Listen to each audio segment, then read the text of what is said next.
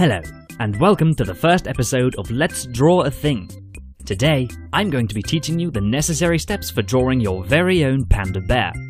You will need the following tools: a pencil sharpener, a Keanu Reeves, no, not one of those, an eraser, some paper, a stop that, and some paper. Do you have those ready? Then let's begin. Step 1. Draw a circle. No, that's a pentagon. Try again. No, that's the same pentagon, just a bit on its side. Once more. Well, now you've just made it look, it's a lovely pentagon, but it's not quite what we're after now, is it? We want a circle. Ah, there we go. That wasn't so hard, was it? Step 2. Draw a larger circle beneath the first circle. Oh, well, that's just childish. Step 3.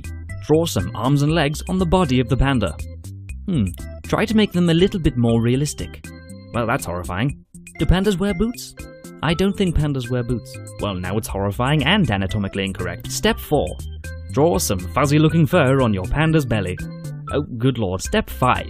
Draw some ears on the panda's head. Well, that actually looks rather good. You seem to have got it right first time. Ah, there it is. Step 6. It's time to draw the panda's cute little face. Nope, no, not even once.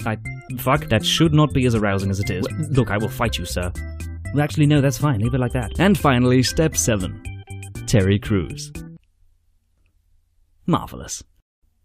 Congratulations! You've drawn your very own panda bear. Do be sure to send your panda bear drawings to this Twitter account, and maybe it will be featured on the next episode. Unless, of course, it's a bit shit.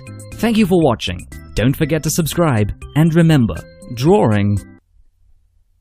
Goodbye.